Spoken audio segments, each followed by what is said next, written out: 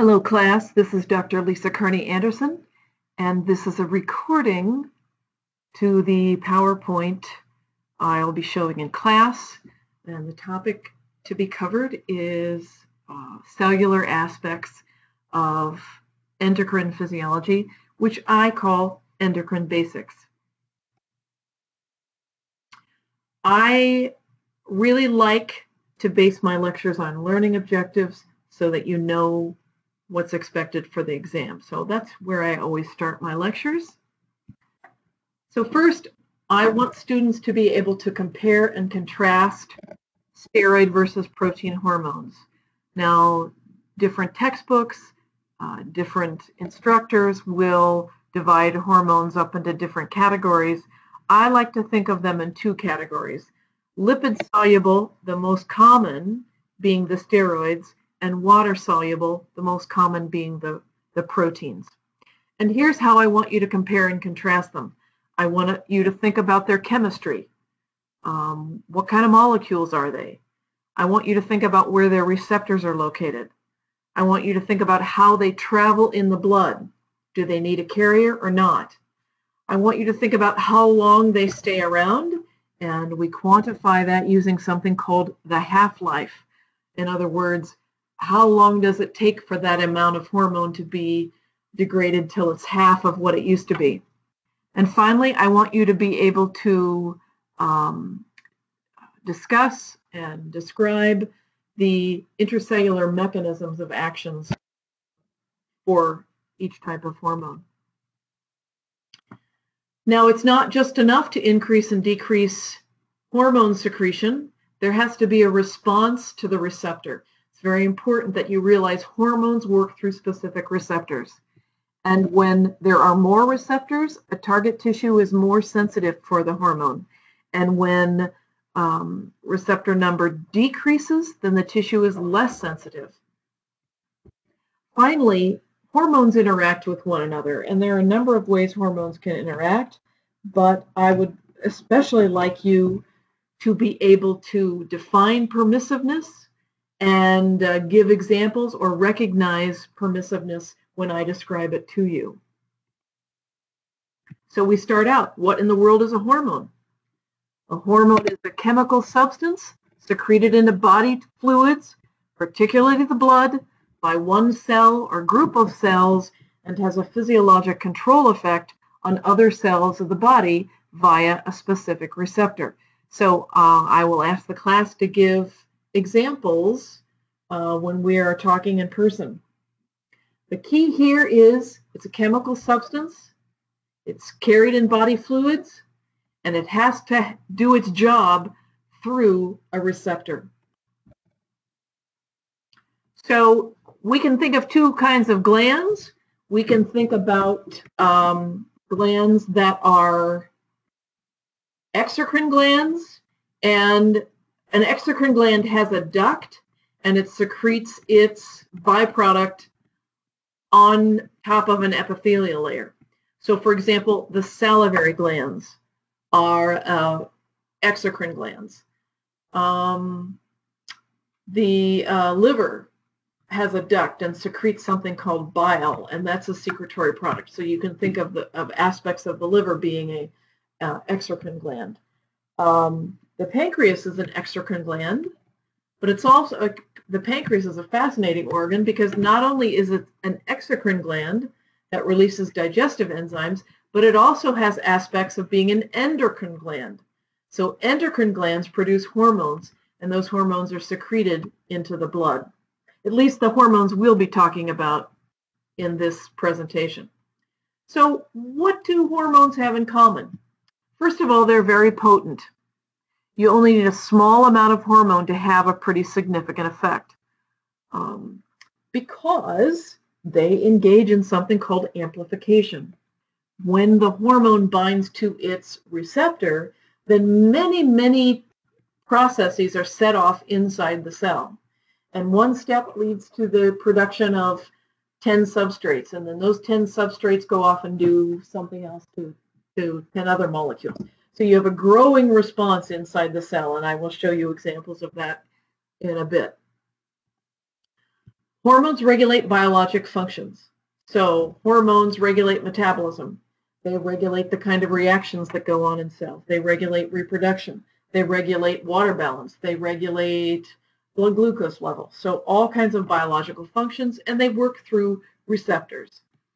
So for example, estrogen is a steroid hormone that binds to estrogen receptors. But the thing is, estrogen is really the category. There are some subtypes of estrogens, like estradiol, and estradiol, as a matter of fact, is the most common estrogen found in human females. There's also estriol or estrone. All of these are going to bind to estrogen receptors. They're not going to bind to testosterone receptors. They're not going to bind to insulin receptors. They're going to work specifically through their own type of receptor. So what about the steroids? Steroids have something in common in terms of their chemistry. They are all derived from cholesterol, and then they're secreted as you need them. Now, because cholesterol and the steroids that come from them are lipid soluble, they don't dissolve in blood very well, and therefore they need to be carried in the blood by a carrier protein. And that carrier protein hangs on to that steroid as it travels through the blood. Now, sometimes the carrier is going to unbind from the hormone, and the hormone can go into the liver and be broken down. However, that slows the process of breakdown very much. In a sense, the protein carrier is shielding the hormone from degradation. What that does is extend the half-life of the steroids.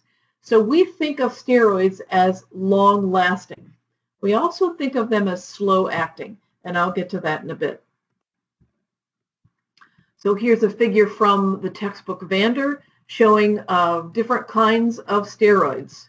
So here's the molecule cholesterol. So it's a series of rings, and then it's got some side chains here. Now, cortisol is our stress hormone. It's an example of what we'd call a glucocorticoid. And you see it's got those 4 rings, but the side chains are different. Aldosterone is another steroid. It's in a category we call mineralocorticoids because they have effects on salt reabsorption. Again, we see the 4 rings, but the side chains are a little bit different. Testosterone is an example of male androgens. And again, we have 4 rings and side chains that are different. Testosterone actually can be converted into estradiol. So estrogens are another example of one of the 6 classes of steroid hormones. And we have our 4 rings and different side chains. What I find fascinating about estradiol is that this last ring is an aromatic ring. You see how the double bonds vary every other side. So there's a lot of discussion about molecules with aromatic rings that act like estradiol and have consequences for the animal kingdom in terms of their reproduction and survival. Perhaps you've read about the concept of endocrine disruptors. Those are things that can act like estrogen. We have 2 other categories that are not shown. We don't have examples of molecules, but the progestins are the 5th category of steroid hormones, and progesterone is the most common in human females. And then the calciferols, or calcitriol. These are derivatives of vitamin D and have, there are basically calcitriol receptors in just about every cell of your body. They may activate many hundreds of genes and have great consequences for cardiovascular health, for bone health, immune health, oral health even. So where does vitamin D come from? It's not really a nutrient, Some of the vitamin D comes from the sun, so it's called the sunshine vitamin. There are some food sources that provide vitamin D, but vitamin D interacts with some processes in the kidney and the liver. It's converted into vitamin D metabolite or calcitriol. And according to the Endocrine Society, people really need 30 to 40 nanograms per mil in normal plasma levels. So we live in a northern climate. People don't always get all the sunshine they need.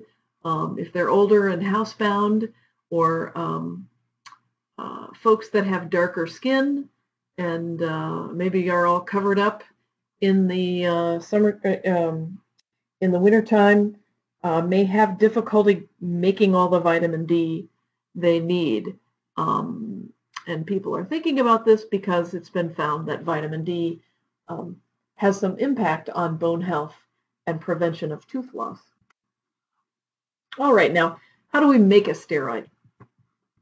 We have a cell here, and it's going to get some kind of signal. It could be a hormone signal. So, for example, there are cells in the ovary that make estradiol. FSH is a protein hormone that's going to bind to a receptor and then tell the cell to make estradiol. And there could be a number of processes going on in a cell to tell it to do that. So we have to take cholesterol. Cholesterol is carried around in the body in the form of LDL. So we harvest the cholesterol from the LDL droplet, and with the help of the mitochondria and the smooth endoplasmic reticulum, there are enzymes that then synthesize the steroid hormone. Now notice that the steroid hormone then diffuses right out of the cell. It's going to find a carrier protein and then travel in the blood. So then this picture from your textbook Vander also shows synthesis pathways, and that is shown in a larger version in the next slide. So you see here's cholesterol, and we have a number of precursors. Now, it is not my intention that you memorize all the names of the precursors. What I'm interested in is the general idea that cholesterol can be converted into another kind of steroid, and has three possible pathways it could travel here. So it could be converted into progesterone, which then could go to a corticosterone, which is a relative of cortisol, and then be converted into aldosterone. So this is a pathway that leads us to a mineral corticoid. The middle pathway takes us to cortisol, which is a glucocorticoid. And then we have a third pathway that takes us to, and I have terrible trouble pronouncing this, androstenedione, which is a type of male androgen. This can eventually get turned into testosterone in some pathways and estradiol in other pathways. So why is this important? Why is it important to take into account of these shared biochemical pathways? It's important because if there is a tumor that produces excess steroid, if there's some kind of a problem in the biochemical pathway, you will have substrates that are shuttled into other pathways. So maybe the primary tumor or the primary condition causes an excess of aldosterone. However, some of that aldosterone or precursors before aldosterone could be converted into cortisol or could be converted into androgen. In fact, there's a condition where babies are born and they produce too much cortisol, and that extra cortisol gets turned into sex hormone, and so that when the babies are born, their gender is unclear. Because they've had extra hormone that has influenced their sexual development. And of course, that's a stressful thing for a parent. Parents to have a brand new baby and not be able to tell if it's a boy or a girl. So excess steroid hormone from one pathway can have impacts on other pathways, and then therefore if you are an endocrinologist, there's some challenges in trying to figure out what's the primary disorder and what are some side effects because of these biochemical pathways.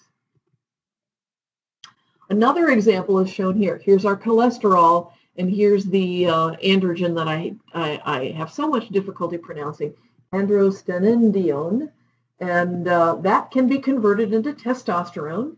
Testosterone is a hormone secreted by the testes, and you notice there's an enzyme here called aromatase. Both males and females can produce androgens, and both males and females have aromatase. So females have a lot of aromatase because they can take the male androgen and convert it into estrogens. And when we get to female reproduction, we talk about the follicle. There's the sort of the two-step process of making estrogen.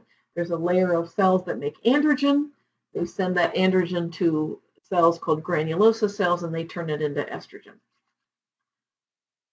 Now, the thing is, males have a little bit of aromatase. Males make a tiny bit of estradiol, make a little bit of estrogen. However, what if a male were to take excess androgens? What if a male wanted to bulk up and hit 75 home runs in a summer and decided to take some androgens to help him grow more muscles? He would also need to take an aromatase inhibitor. If he does not, then the excess testosterone that he takes, some of it will be shuttled into estradiol, and he could then grow breasts, which is not going to be helpful for hitting home runs.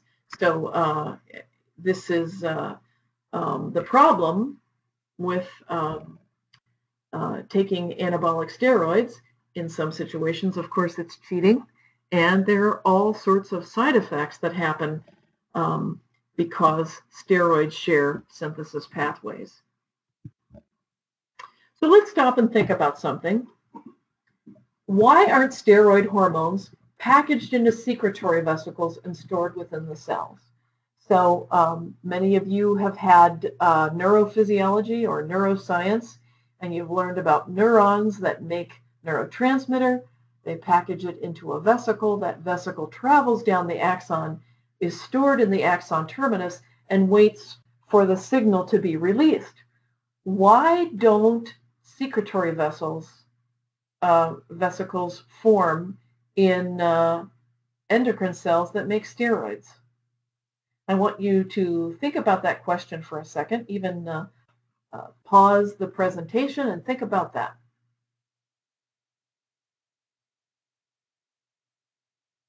I hope you've given that some thought. And hopefully what you came up with are the ideas that steroids are lipid soluble and membranes are lipid soluble. And a steroid can diffuse right through a membrane, and therefore a vesicle would not hold the steroid. It would be an ineffective means of storage. And as I've told you previously, steroids diffuse right out of the cell. They find a carrier protein. So essentially, we store our steroid out in the blood bound to carrier proteins. So steroids are carried in the blood. So we essentially have a reservoir of steroid hormones. So you have your free steroid and you have your bound steroid. Now, some of the carriers that bind steroid and carry them around, some of them are quite specific. So, for example, thyroid binding globulin is a carrier protein that carries a lipid-soluble hormone called thyroid hormone, T3 or T4. Testosterone is carried by sex binding globulin, sex hormone binding globulin. There's cortisol binding globulin. All kinds of steroid hormones have specific carrier proteins. However, some of the carriers are sort of all-purpose general carriers. So albumin is a very important protein synthesized by the liver, responsible for what we would call oncotic pressure or protein osmotic pressure.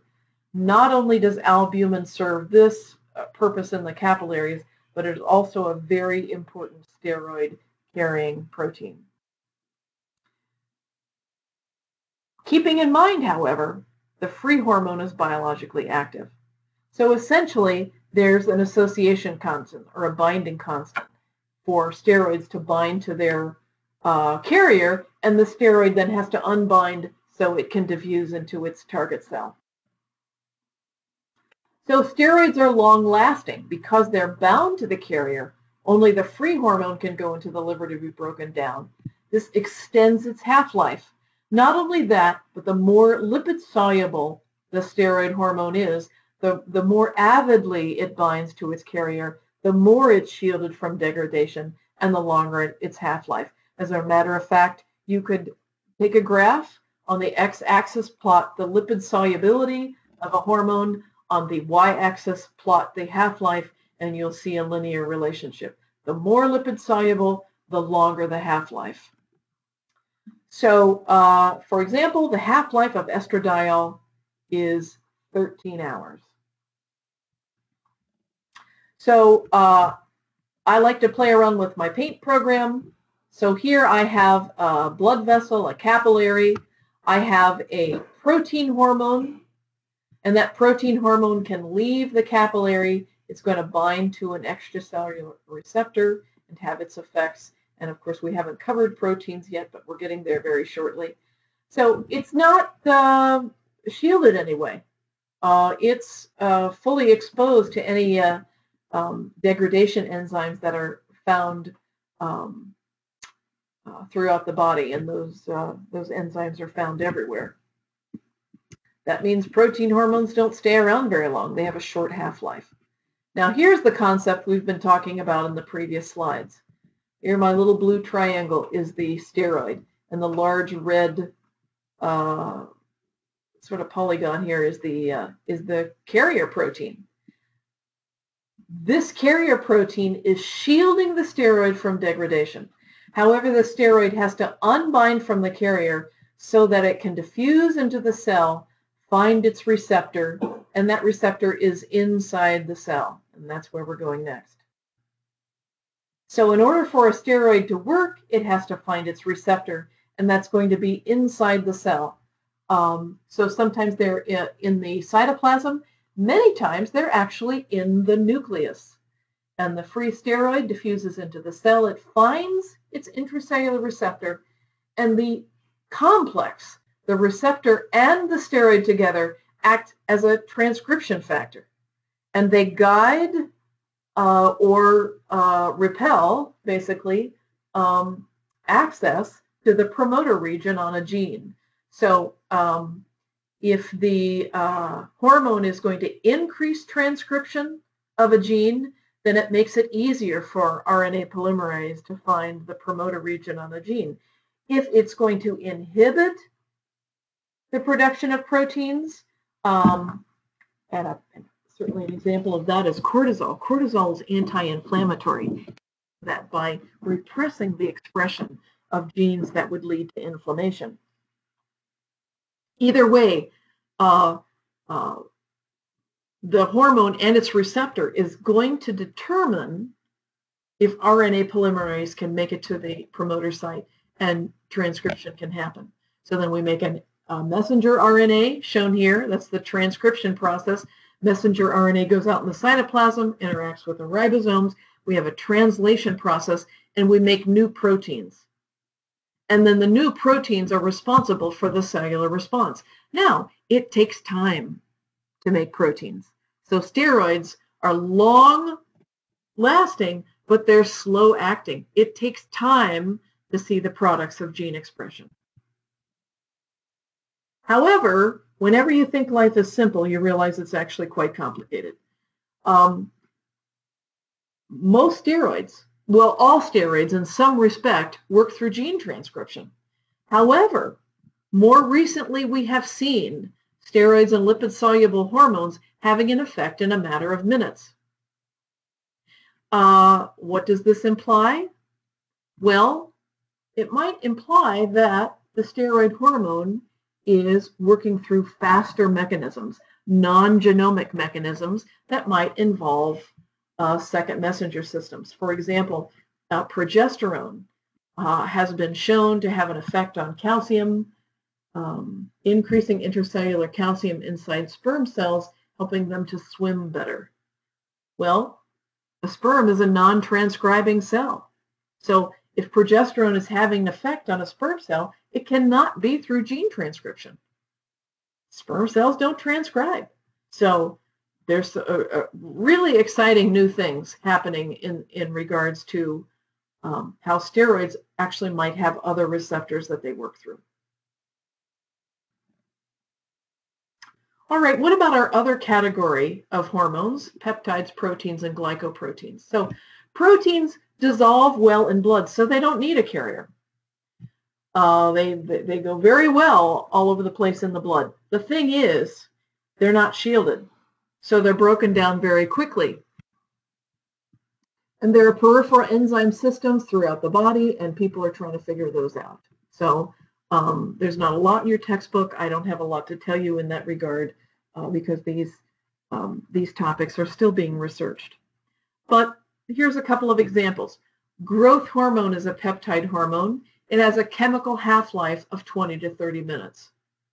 So in 20 minutes to a half an hour, half your growth hormone is going to be broken down. Now, do you remember what I told you a few slides ago? The half-life of estradiol is 13 hours. The half-life of T3, which is also a lipid-soluble hormone, is, I believe, 24 hours. So 13 hours, 24 hours for lipid-soluble hormones. Here we are with a water-soluble hormone. Its half-life is 20 to 30 minutes. Now, look at epinephrine. Epinephrine is an amino acid derivative. We wouldn't call it a peptide, but it has a lot in common with the peptides. It's water-soluble. It's working through a second messenger. And look at that half-life, 2 minutes. Very short half-life. And what we know about peptides, proteins, and glycoproteins, that they're working through second messengers. So they bind to a cell, they activate a second messenger system, they have a fast action, but they don't stay around very long. So here's an example of a second messenger system. Here's our receptor, here's our first messenger. Our first messenger is going to be the protein. So glucagon binding to its glucagon receptor, or insulin binding to the insulin receptor, or growth hormone binding to the growth hormone receptor. And here we see that when the ligand is bound to the receptor, there's a heterotrimeric G protein, undergoes some changes, activates an enzyme called adenylyl cyclase, which catalyzes the conversion of ATP to cyclic AMP. Cyclic AMP is then our second messenger, turning on cyclic AMP-dependent protein kinase, sometimes called protein kinase A. Kinases are enzymes that phosphorylate things, and when we phosphorylate them, we either turn them on or we turn them off, and then we change the kind of reactions that are happening inside of a cell. So second messengers can do a lot of things. They can affect transporters, they can open and close ion channels, they can release calcium from inside an endomembrane system. They can turn on some enzymes. They can turn off some enzymes. They can regulate the microtubule system inside a cell. And all of those things are going to be fast. However, please note that a second messenger then could turn on a transcription factor, and then we could have some gene expression. So again, life gets messy. We think of protein hormones as working through second messengers and being really fast. That's growth hormone. Growth hormone works through a second messenger and has some fast effects, but growth hormone also increases gene transcription factors and can have longer term effects. So the shorter the effect, the more likely it's happening through a second messenger. The longer it takes, the more likely it's happening through gene transcription. And both types of hormones can do both kinds of things. However, that said, most of the time a steroid is working through gene transcription.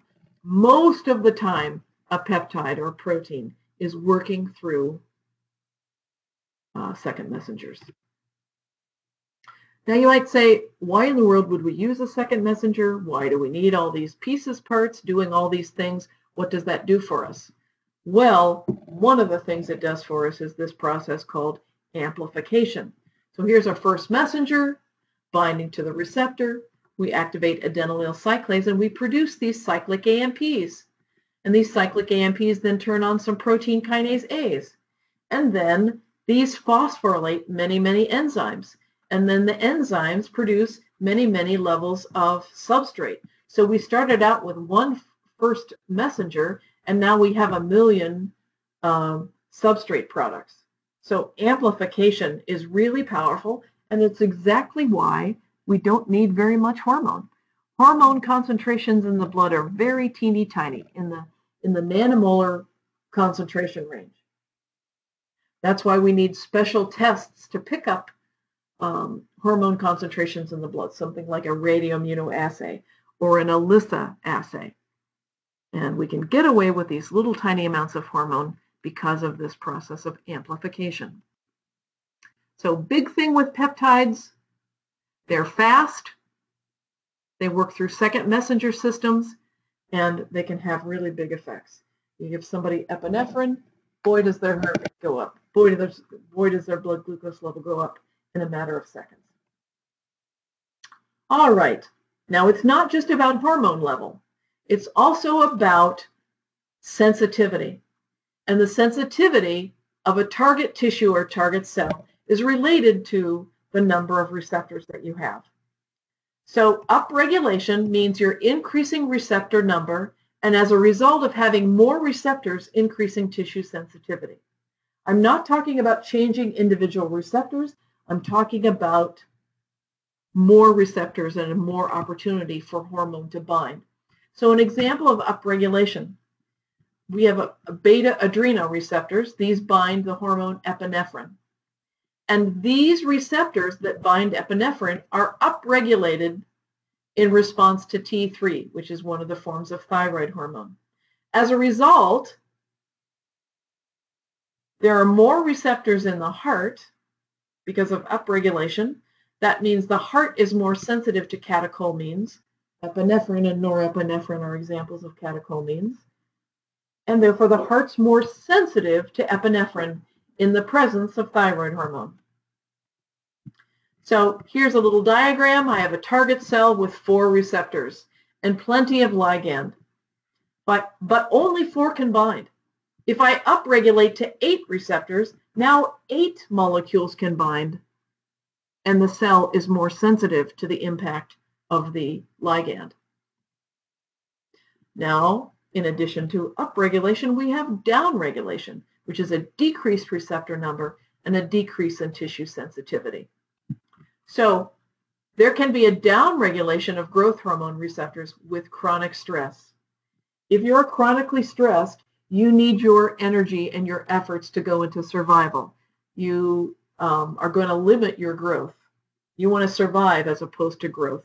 So when you downregulate the growth hormone receptors in the presence of chronic stress, then the body is less sensitive to growth hormone. So here I am again with my target cell and my 4 receptors. If I downregulate to 2, now only 2 molecules of hormone can have an effect on the target cell, and thus the target cell is less sensitive. Now, hormones can interact. They can interact in a number of ways: permissiveness, synergism, and antagonism. We're going to concentrate on permissiveness, but I'm going to tell you what these all are. When a hormone is permissive, it means a hormone has to be present. So here's hormone A. Hormone A by itself does some job. I've got some target response. So hormone A does some job. However, hormone A, in the presence of the permissive hormone, does a much better job. The permissive hormone isn't doing the job. Not doing the job, but it has to be present for hormone A to do its best job. Okay? Now, a synergistic effect, we have two hormones, hormone K and hormone J. They both do the job. But if they do the job together, oh my goodness, their response together is greater than the sum of their individual responses. Example here is FSH and testosterone, or FSH and estrogen. They both promote gamete production, but they do their best gamete production when those two hormones are together. And we can get back to that when we in later presentations when I talk about reproduction. Finally, antagonistic effects. So you have some response. Hormone Y increases something, and hormone X decreases something. So glucagon raises blood glucose level, insulin lowers blood glucose level.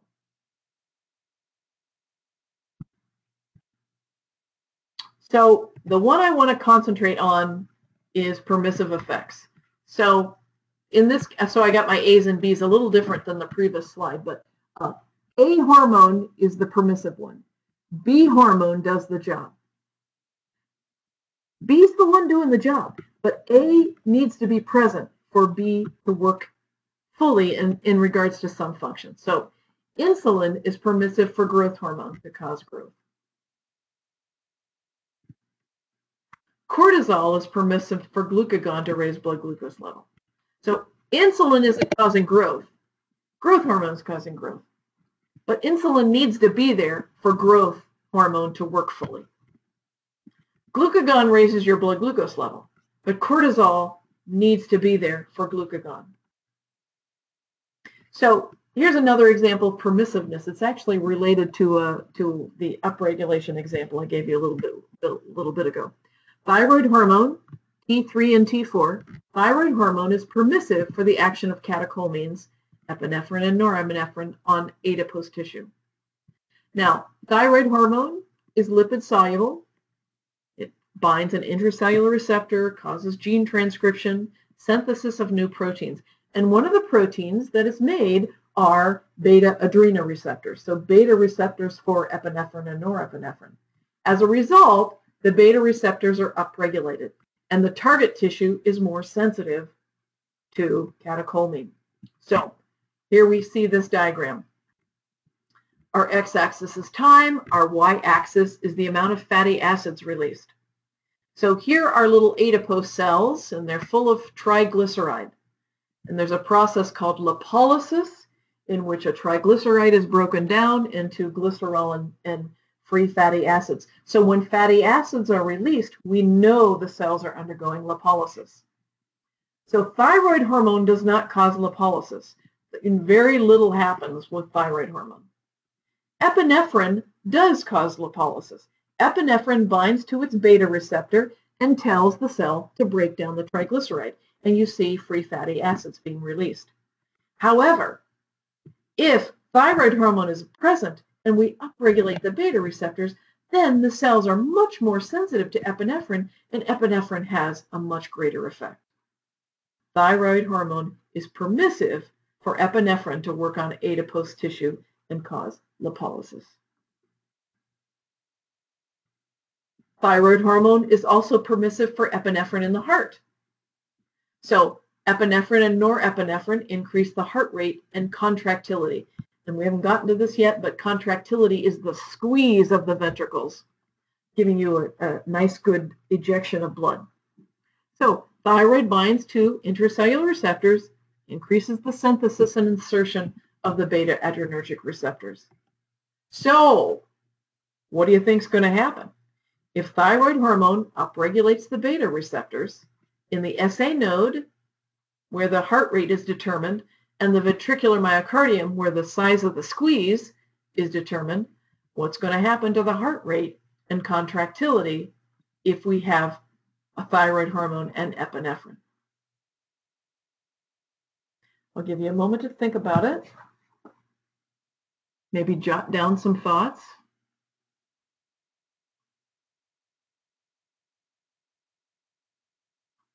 the heart rate should go up.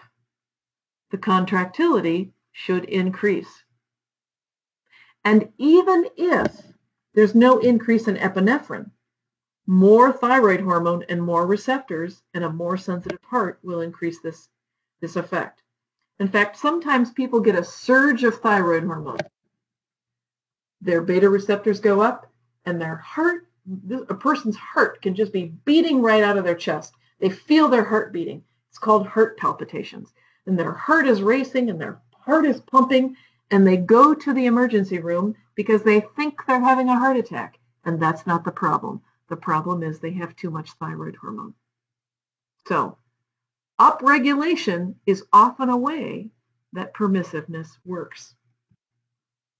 We have some other examples of permissiveness. Instead of upregulation, sometimes the permissive hormone does something that the other hormone needs. So, for example, insulin increases the uptake of amino acids through a facilitated diffusion transporter. Growth hormone then performs protein synthesis. So, making more proteins supports the growth.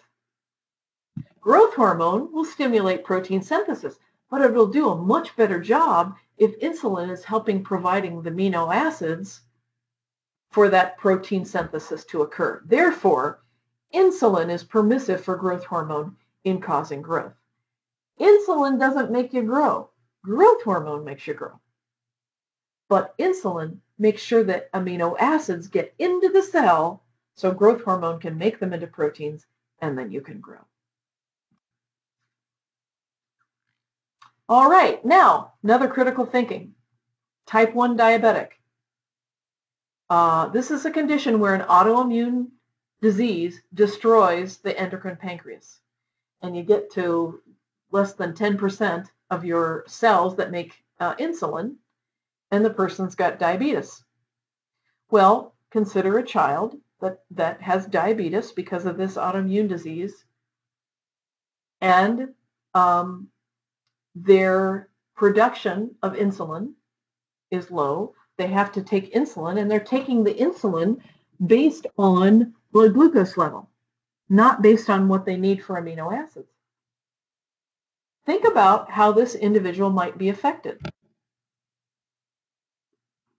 And I'll give you a minute to think about it.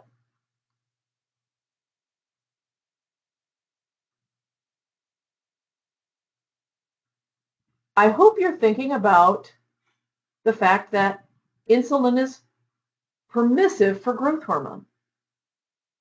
If an individual is not able to produce their own insulin and is taking insulin based on blood glucose level, it's possible that the ability for this person to take amino acids up into their muscle cells so growth hormone can make the muscles grow, that process will be impaired.